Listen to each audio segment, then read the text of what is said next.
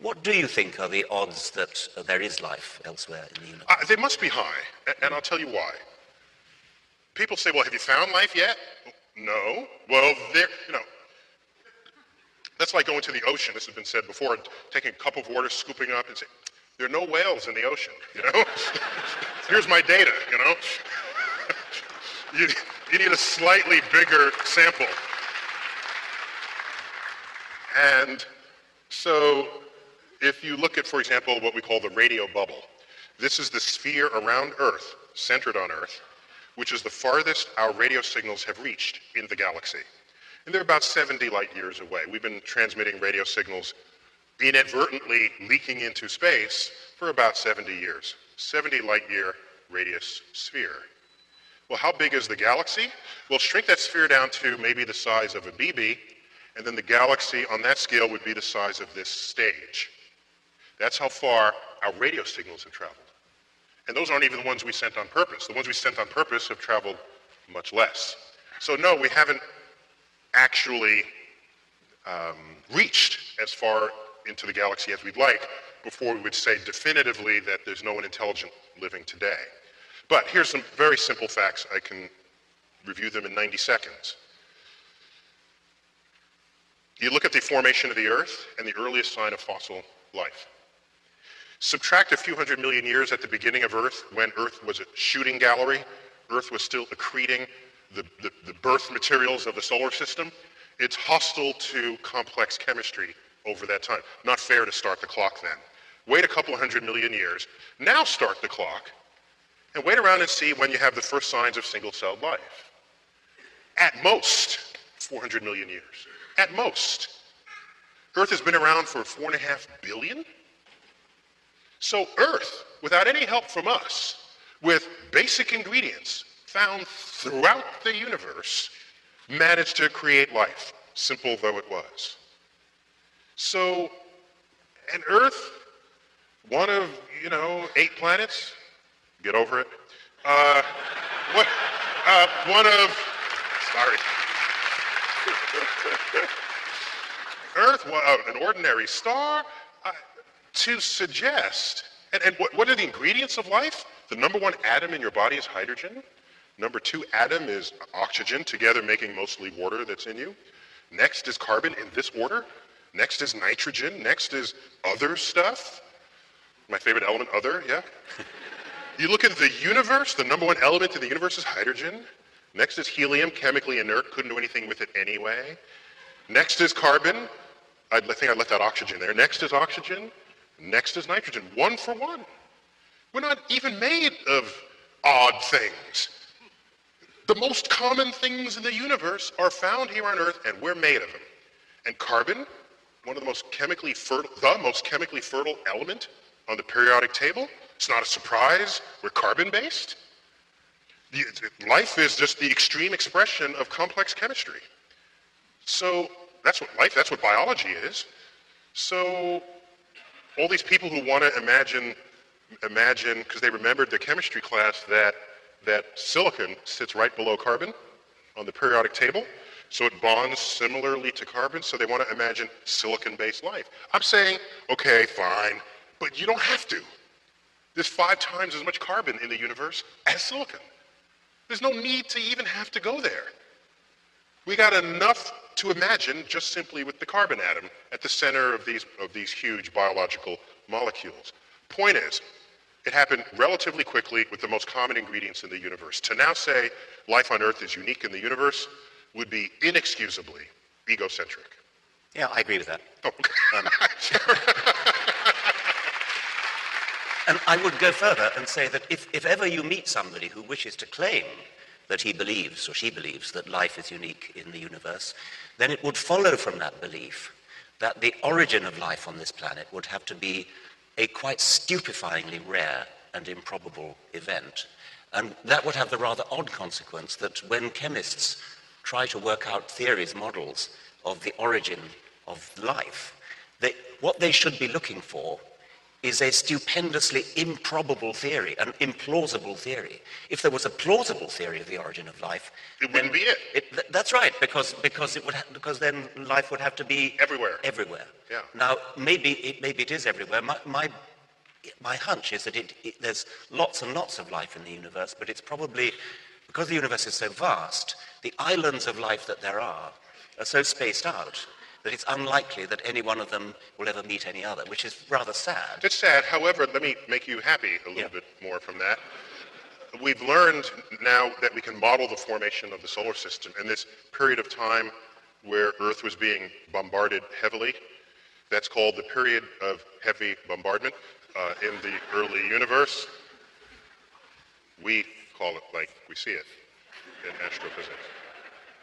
Let the record show. I don't know if I've ever in my life ever understood the title of a biology research paper. I just want to say that. Just the words, I'm not feeling them. You know, they're too big, too many syllables. I'm off topic here. So back to the period of heavy bombardment, and with computer simulations, you can model what happens when an impact hits a planetary surface. And it's not much different from if you sprinkle Cheerios on a bed, which you would never do on purpose, but your kids would do this. And then you smack the surface of the bed, there's a sort of a recoiling effect and Cheerios pop upwards. It turns out Mars may have been wet, we know at some point it had water, and fertile for life before Earth. And at this period of heavy bombardment, if it had started life, surely it would have been simple life. There's no reason to think otherwise. We've learned that bacteria can be quite hardy, as you surely know.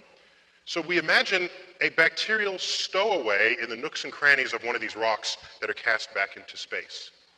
In fact, if you do the calculation, there's hundreds of tons of Mars rocks that should have fallen to Earth by now over the history of the solar system. Maybe one of those rocks carried life from Mars to Earth, seeding life on Earth.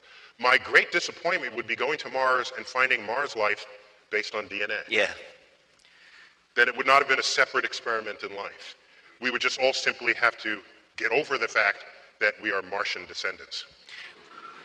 What we need is a second sample of life. We have only one at present. And as Why you have say, you only given us one? It would be a disappointment, as you say, if we found life on Mars based on DNA. Well, at least if we found life on Mars based on the same DNA code. Sure. Just about imagine DNA evolving twice, but you couldn't imagine the same four-letter code evolving twice. So, but I wanted to make a point that your calculation of it took only about 400 million years at the most for the first life to arise.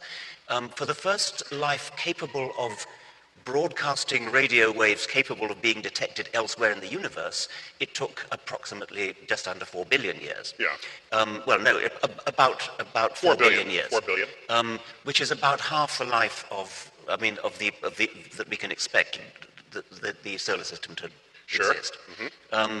So An important point, by the way, because we were human before we had the technology to broadcast. So if your criterion for whether a planet has intelligent life, and if we are the measure of intelligence, then there could be plenty of planets out there with Roman empires and whatever else, and they're not sending radio signals. But any close enough observer would surely declare them to be intelligent. the time interval between Roman empires and radio signals is negligible compared to the total time we're talking about. So it's an interesting question how long it takes once you get language, once you get civilization, once you get culture. How long does it take to get radio waves? Indeed, how long does it take to get self-destructive weapons that blow the whole lot up? I mean, that's the next. And there's an implicit assumption that you're making inadvertently, possibly, that intelligence is an inevitable consequence of the evolutionary record. And I'm skeptical of that, because if that were the case, what we call our intelligence would have happened multiple times in the fossil record, and it hasn't. Whereas other things have shown up plenty of times, like the sense of sight and locomotion. There's some rather inventive ways things can get around the world. My favorite is the snake, of course. No arms, no legs, yet it gets around just fine. I'm imagining a alien visiting Earth, stumbling on a snake, the only creature it sees, right? And then it goes back and tells its home people, "You're not going to believe what I saw. There's a creature on that planet. No arms, no legs. It can still get around. It detects its prey with infrared rays and can eat things 5 times bigger than its head." And they'll think the guy was on drugs. Yeah. It's an ordinary snake sitting here on our Earth. Yeah. Another, just while I'm on the subject, big disappointment I have are Hollywood aliens. And I don't know who to blame for this, Hollywood or biologists that advise them. Hollywood aliens are way too anthropomorphic for me. Even E.T., he had a head, shoulders, arms. Okay, he had 3 fingers instead of 5. There's still fingers at the end of a hand. He had legs, he had feet. That's human. And look at the diversity of life on Earth to draw from if you want to think about the ways of being alive. I'm just so disappointed. And not even that I know that I can help them, but one of my favorite aliens ever was the Blob. Did you see that movie? No, I don't see as many movies as you. Blob is classic. It's just, so that alien was a blob, right? That's what it was. And it would just kind of move along and it would grab onto you and suck out your blood and keep moving. And it was non-anthropic in concept, and it came from space. And I just thought that was an attempt to try to create some kind of way of being alive. That's a very laudable attempt. It is interesting to look around the animal kingdom and count up the number of times that some things have evolved. I mean, eyes several dozen times, ears quite a large number of times. Echolocation, that's finding a way around by sonar, only 4 times. So that's bat and who else? A bat, whales, and 2 different groups of birds, cave-dwelling birds. And a few rudimentary examples in some shrews and sea lions, but really 4 different times. Intelligence and language of the humankind only once, as you pointed out. So it can't be that important for survival. Well, if natural selection is at work, it should have shown up many more times. You'd think so. But I mean, it's a genuinely interesting point that I think biologists haven't thought about enough, is to go around the animal kingdom counting up the number of separate arisings of something, because that does tell you something about what you might expect elsewhere in the universe. You'd expect eyes. You might expect echolocation. Hypodermic syringes, stingers. About a couple of dozen. I'm talking about independent evolutions now. You look about spiders. Our version scorpions. of that would be called guns. Yeah. Called what? Our version of the hypodermic stinger would be called a gun. Yes, right? okay. You sting someone with so but I'm talking about something something that penetrates the body and injects poison. Yeah. And that's an interesting question. And another relevant point is you look around the world at different island continents and say, how many times, how similar are they? You look at Australia, the Australian mammals, for example, and there are very, very powerful similarities between Australian mammals, which evolved entirely independently of mammals in South America, independently again of mammals in Asia and Africa. And so again, that gives you a kind of a clue for how predictable evolution is. Other worlds are going to be very different, but we perhaps shouldn't write off the possibility that the Hollywood aliens are they might not be that unimaginative. I mean, my colleague Simon Conway Morris has even suggested that it's very likely that there will be, if not humans, at least bipedal, big-brained, language-toting, hand-toting, forward-looking eyes for stereoscopy, pretty much humans. He thinks it's highly likely. He's got a religious agenda, I'm sorry to say, for that. But I, like him, I appreciate the power of natural selection.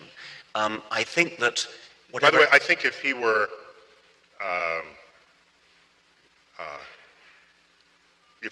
a creature other than a primate, he might be giving a different list of things. I think that's matter. right, yeah, I think that's probably right.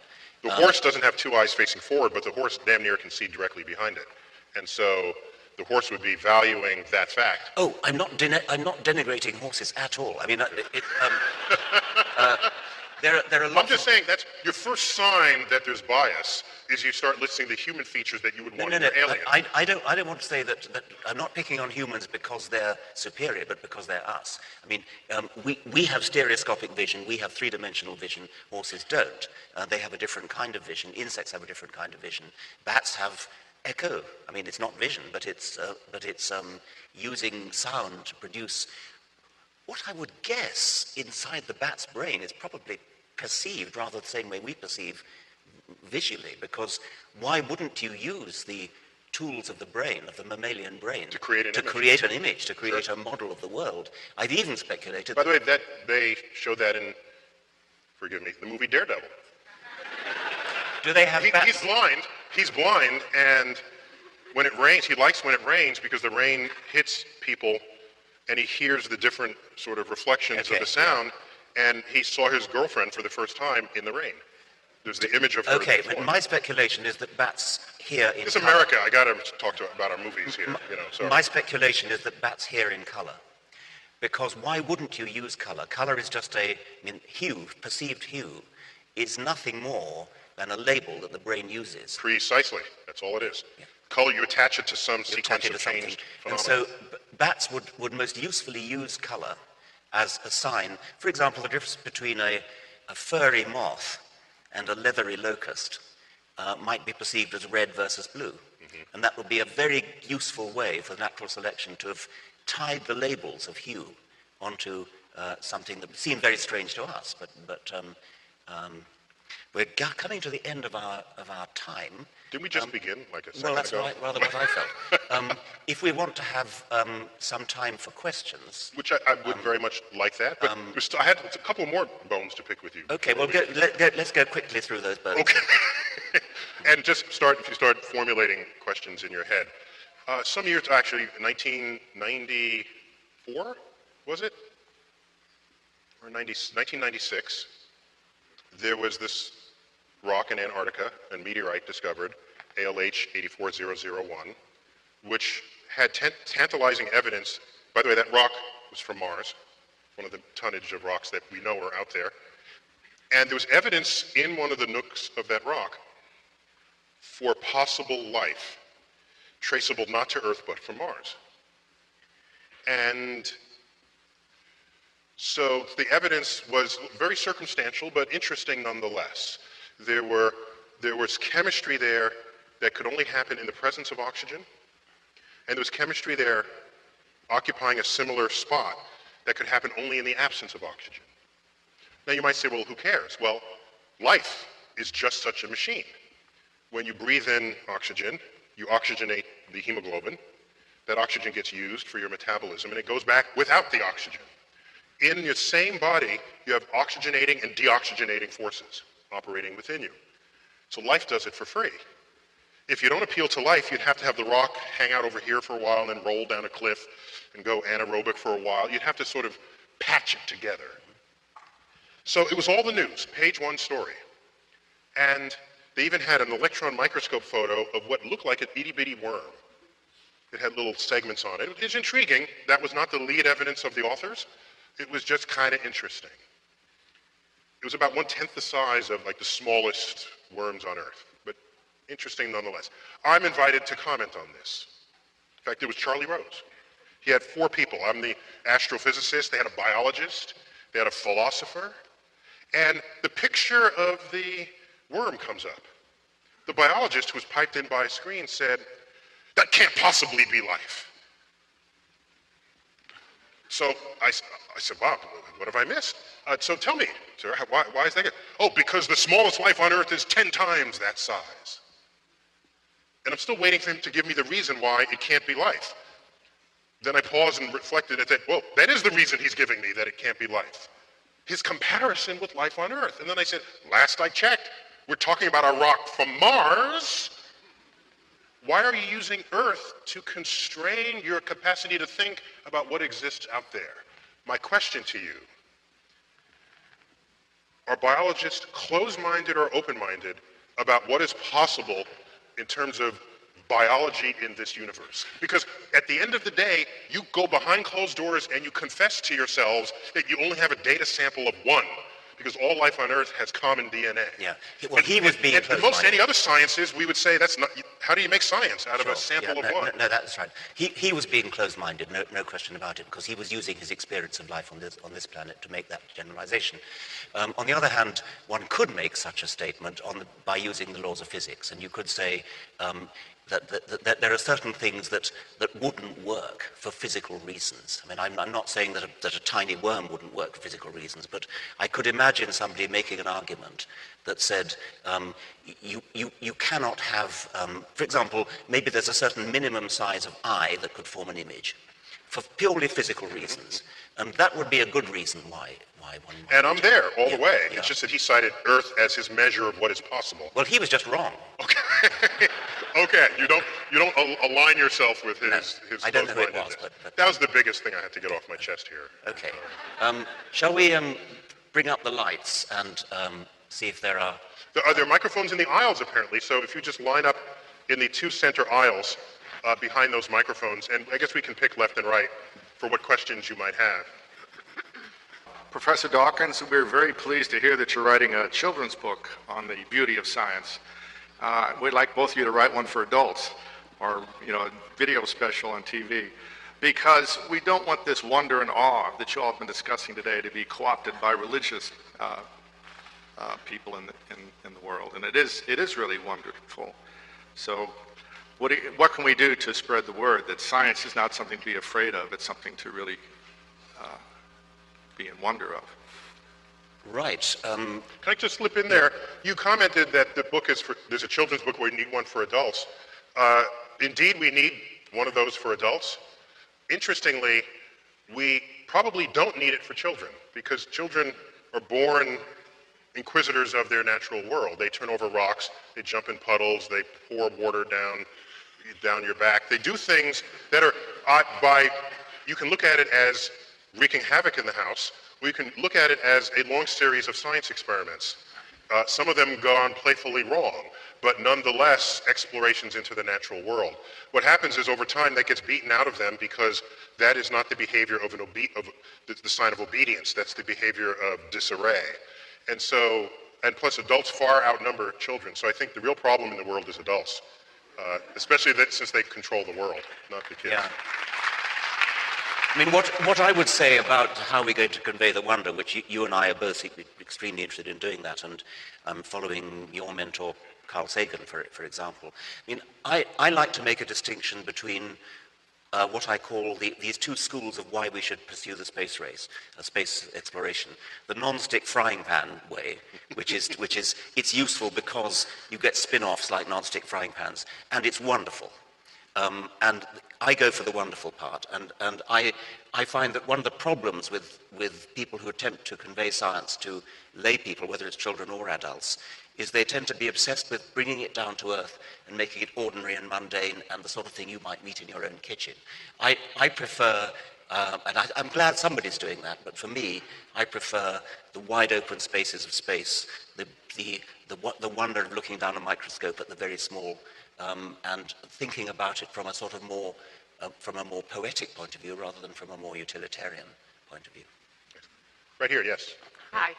First, I'd like to say thank you. This is very stimulating, and it's wonderful to have this here at Crampton University, at Howard University, Crampton Auditorium at Howard University.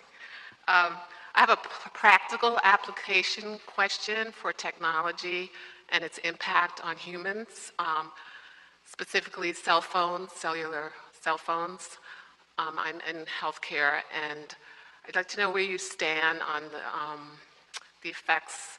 And I know we've come a long way since the first cell phones came out, but I get particularly apprehensive when I see young people putting cell phones to the heads of little infants and saying, "Talk to daddy," or something like that. Where do you, that's my first question, the impact of the waves and things like that, which is out. I know I've looked at some studies on human beings. And then my second question is about the references for the origins of calculus in the Egyptian culture. Thank you. Okay, given how many people are in line, I think we should try to answer as quickly as possible to do this, and I'll take a first stab, and if you want to try that as well. I don't know of any first efforts at calculus in the Egyptian culture, perhaps Richard does. And with regard to cell phone use, there's a very important fact of science, and that is the act of measurement. It's a fascinating thing, measurement, because you can never measure anything precisely, that is, with unlimited precision. You can only measure it with the uncertainties of your measuring device. And all you can do in the lab is try to constrain how uncertain that measurement is. But at some level, it will always be uncertain. And here's what happens. If you're trying to measure a phenomenon that does not exist, the variations in your measurement will occasionally give you a positive signal, as well as a negative signal. If that positive signal is the idea that maybe A causes B, in this case, cell phones cause cancer, a paper gets written about that result, and then people get concerned that cell phones might cause cancer or power lines might cause cancer. This goes way back. And so, in fact, if you look at the full spate of these studies, even those that they thought not to publish because it was not a positive effect, there's some cases where, in fact, there's less cancer. And so these are the phenomenon of a no result. When you actually have A causing B, the signal is huge. It is huge and it's repeatable in time and in place. With cell phones, that repeatable signal is yet to emerge from the total experiments that are done on it. That being said, if you're worried, almost every cell phone they have the cell phones on your hip and you've got an earpiece. So just do that if you're worried. But otherwise, I can either say the jury is still out or the experimental results are consistent with no effect at all. I have nothing to add to that. Okay. About the Sir. calculus in Egypt. Sir, can we have this one now? Yeah. Please? Yes, I was interested when you were speaking about the bubble of radio waves as far as the limitation of our communication. I read recently at the Large Hadron Collider, they've had some crazy experiments, but there are apparently particles that are seemingly unconnected, but they react to each other in symmetrical patterns of some kind. I'm very amateurish on this. But what do you think would be the possibility of instantaneous communication across vast distances using some kind of particle manipulation? That's exactly it's exactly an example of the kind of thing I meant when I said it's beyond me. Yeah, so quantum physics is the physics of the world of the small. And in fact, quantum rules apply macroscopically, but they don't reveal themselves as exotically as what happens with single particles. And a particle can pop into existence, go out of existence, what we call tunnel from one place to another, instantly, with no time delay between the two. It could exist in all places at once, and then show up instantaneously here when you make the measurement. These are quantum rules that don't make any sense to us, because we don't live in a quantum world. If we did, these would be phenomena that would be quite natural. So now, can we exploit the quantum world for faster than light communication, is what you are suggesting here. And there's no known way to do that given the laws of physics. In other words, you can have what's called a wave form, a wave function of a particle, and it's everywhere. You make a measurement, then the particle instantly shows up here, even though the wave had a probability of existing, the particle had a probability of existing over here. And so it's just odd, and we don't know how to exploit that fact to our advantage. But as far as we know, no, you cannot have faster than light communication, which we would desperately need to get bigger than the bubble to talk to the rest of the galaxy. Again, I'll try to make my answers even shorter than that. Yes, sir. Making the distinction between life in the universe, which I think is inevitable, and intelligent life in the universe, which is, I question or challenge at least, the probability of, given our planet being in the right location, the star being in the right type of star, in the right location, etc. What are the odds that you would, and given the time it took, 4.5 billion, 4.6 billion years, for us to get to the point where we can ask the question, is there intelligent life in the universe? What do you think those odds are? The universe is huge in time and in space and in contents.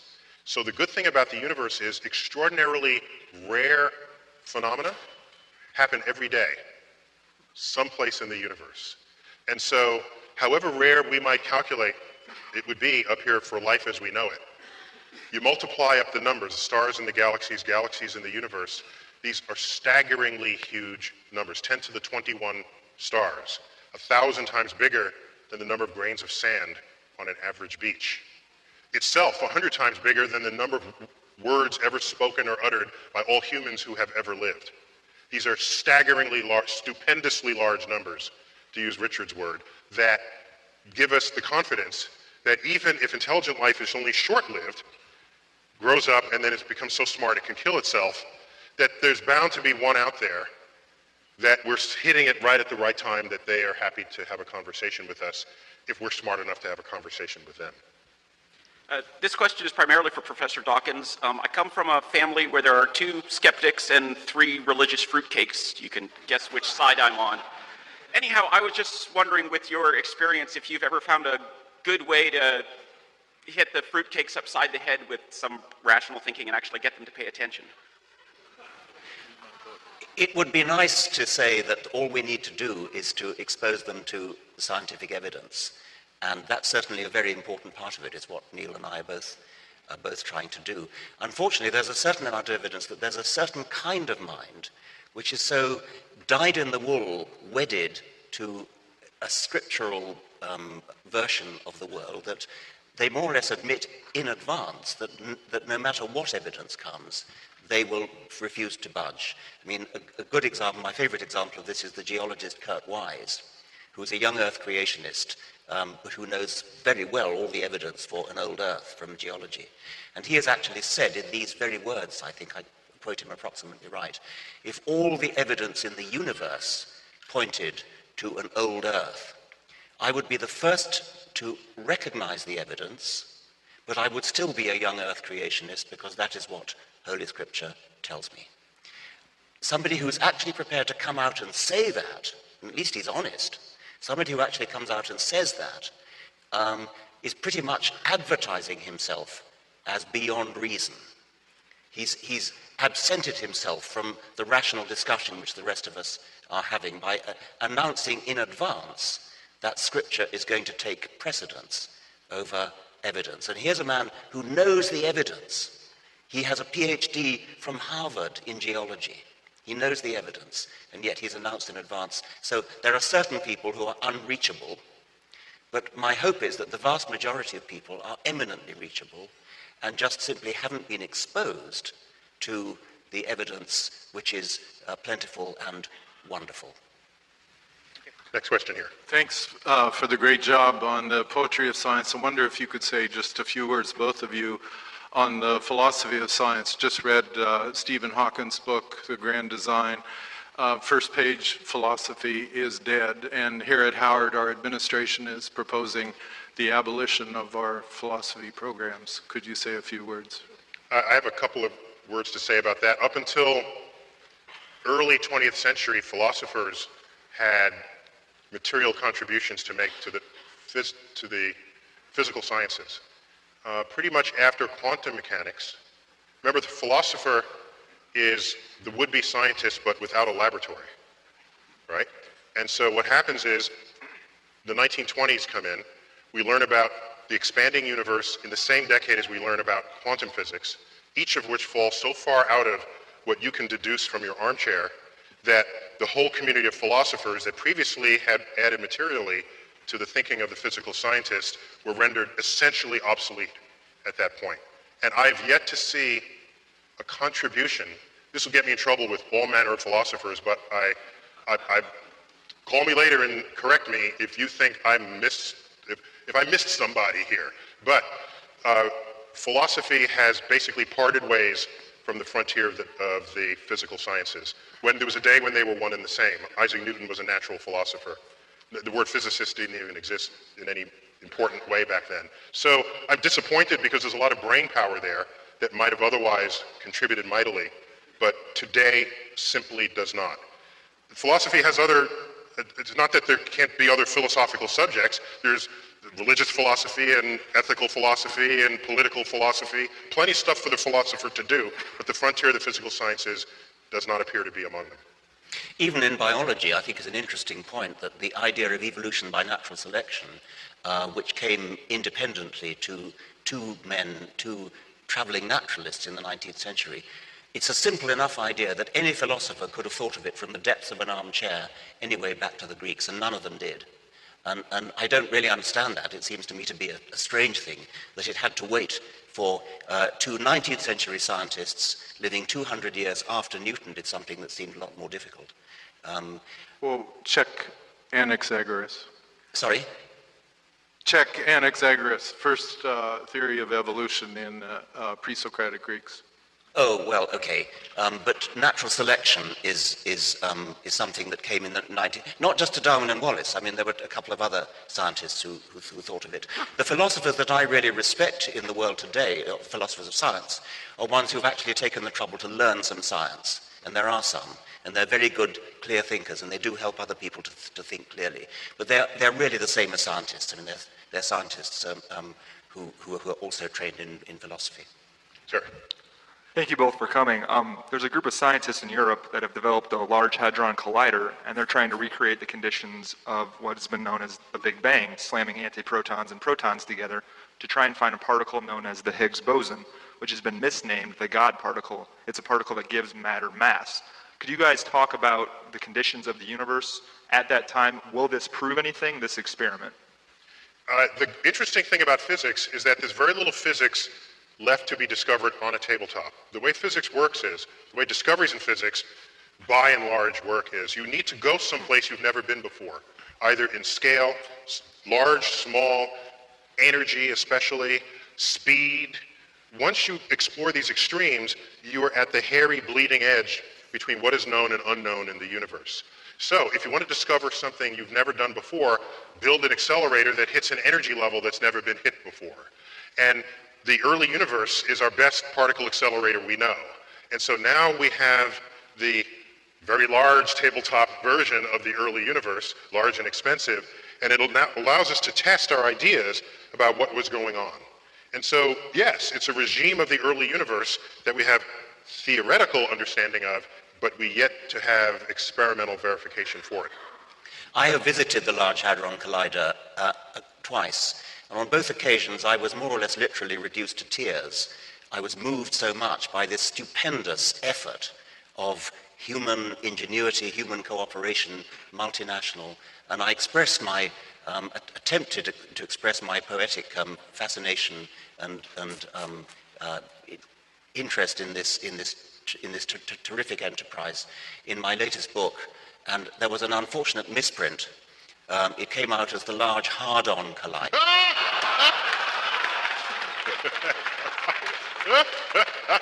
That's just the D and the R, right? I guess that's... I spotted the misprint, and of course I left it in,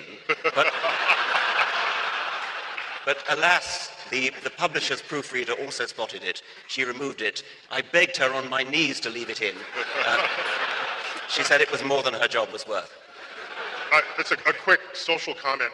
The 1990s canceled superconducting super collider that was to be built in Texas had peak energies 3 times as large as the Large Hadron Collider in Switzerland.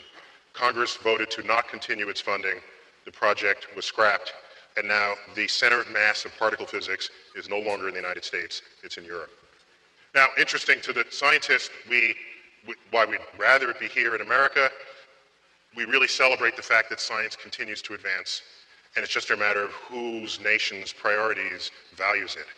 And I saw that as the beginning of the end of America's leadership in this realm. Sure. All right, thank you so much. I probably have a question which is rather mundane in this setting, but one doesn't get these opportunities very often. I recently thought about this. The life that's been discovered at the point of seafloor spreading on Earth is, I assume, because I haven't heard otherwise, also DNA-based, as is everything else we know of.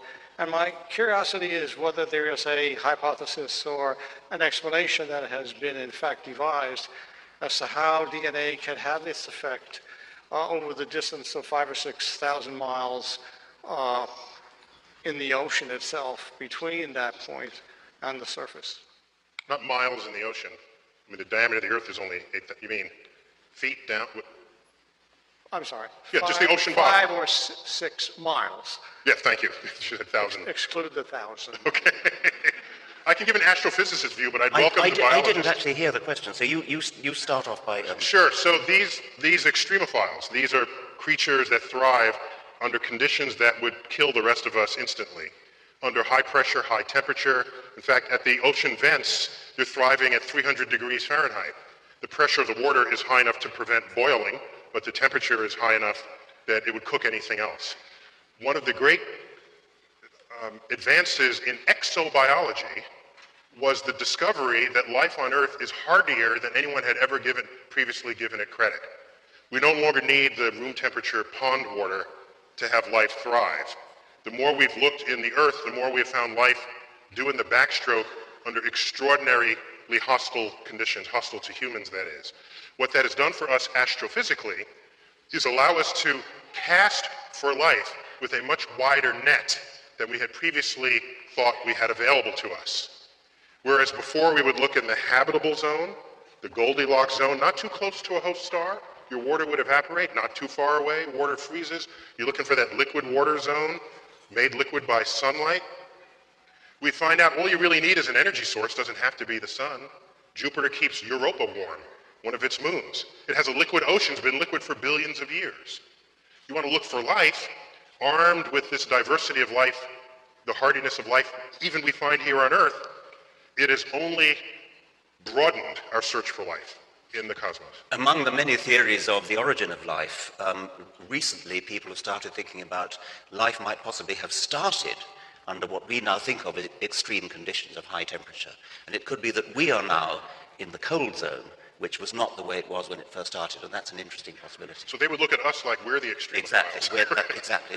They look at us as though we're the extremophiles. I'd like to ask my question. Well, my department chairman has said that he wants you to go ahead and ask your question. I'm not going to tell him no. So please ask your question. Keep it brief, and this is the last one before we go on to the book sign. Thank you, Howard, for making this free. Anyway, I read a book, Constellation of Philosophy. The main guy, Boethius, is condemned to death. He has everything taken from him. All he has is his reason and his sense of self. Not even that. But he attempts to console himself to this execution by reasoning that the world has order, that there is something that keeps things together. And he uses his reason to try and get to the root of why he should be at peace at death. The problem is, his source of origin is a belief in God. What would you do?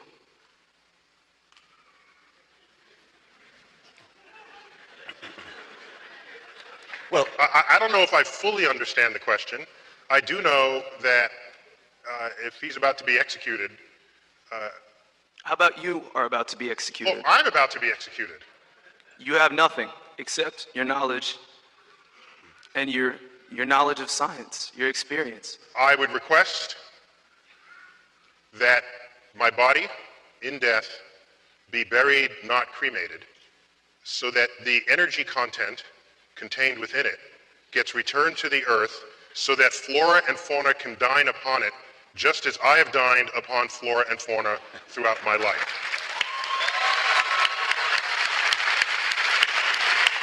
What about you, Mr. Dawkins?